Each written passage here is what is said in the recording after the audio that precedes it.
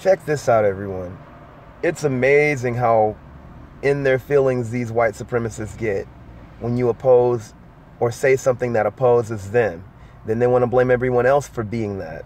I originally had a video of the Tariq Nasheed and Jared Taylor debate, which I still say my own views on there, where I would say that people should look at what Tariq was doing as far as like getting Jared Taylor to answer some questions, which the man circled around. He didn't really answer the questions directly. He circled around the questions and then laughed. So you got all these, it's funny how these devils like really circle their wagons when it comes to defending their people. And you know, they're going to say what they do because they are in fear of anything that's against them. I took the video down just because I decided that I don't have to debate these people. You can't debate any mental people. You can't debate people that have a narcissistic, psychopathic way of looking at things, you know. And it's funny how like some of them will try to come at you all soft and seem logical. I curse the hell out of them. I don't have any respect for any of them. You know, I'm like, you can't reason with a person like that. You can't reason at all. So for me, I count them as all the same.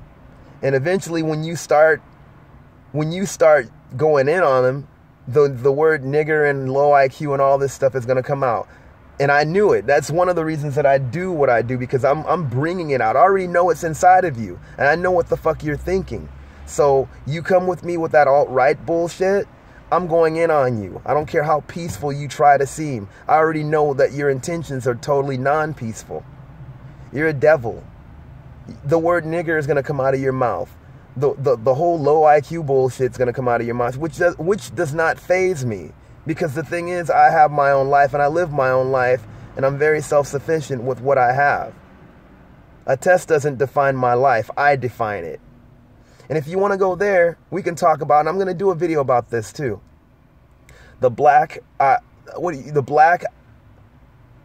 intelligence test, which if you look at that, they actually scored lower than black people on that, like 35 points lower than black people on that test. So for me, like stuff like that whole IQ thing doesn't faze me.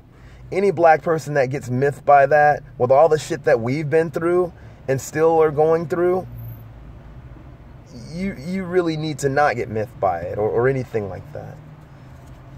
The other funny argument that I crack up at is how they make it seem like they did everything for us when it's the complete opposite.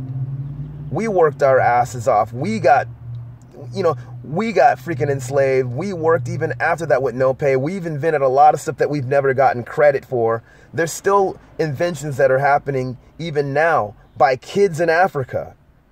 You know, I mean, black people, know your history and know your present. Know who the fuck you are, dude. Don't believe any of these devils. I just look at them as a bunch of kids throwing shit. That's the thing that happens.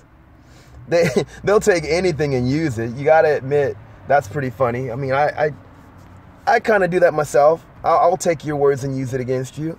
I have typos all the time. You know, I type really fast. And so they get angry and they say how stupid I am, whatever. You know, you could say how stupid I am, but you're on my page, dude. You've come back. You must not think I'm that stupid. It's like you're practically worshiping me by giving me the attention that you are. So to all my black brothers and sisters and even white friends that are fighting against these people, I'll say this. Keep your head up and stand for freedom, justice, and equality. Not social injustice warriors like these devils.